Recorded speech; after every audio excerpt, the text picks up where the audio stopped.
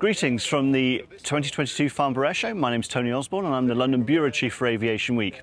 And here behind me is the Turkish Aerospace Herkush, a turboprop trainer which was indigenously developed and is actually the first EASA certified aircraft ever produced in Turkey. And it's one of the aircraft that's in the flying display here at the airshow. The other aircraft in Turkish Aerospace's flying display is the T129 ATAC attack helicopter.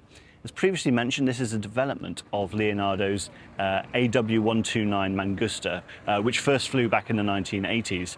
But the Turkish variant is quite significantly upgraded with new engines, Turkish avionics and Turkish weapons, and is providing one of the handful of helicopter displays in the show.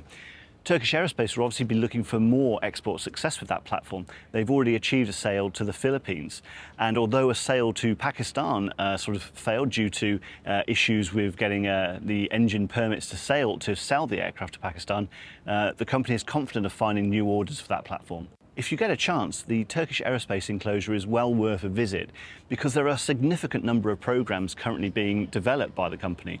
Have the Hürjet jet trainer and also a full-scale mock-up of the TFX indigenous fighter aircraft. So interestingly, Turkish Aerospace is hoping to achieve the first flight of the Hürjet on March the 18th, 2023. On the same day, it will also roll out a prototype of the TFX, and that will be a very significant day in Turkish Aerospace's history.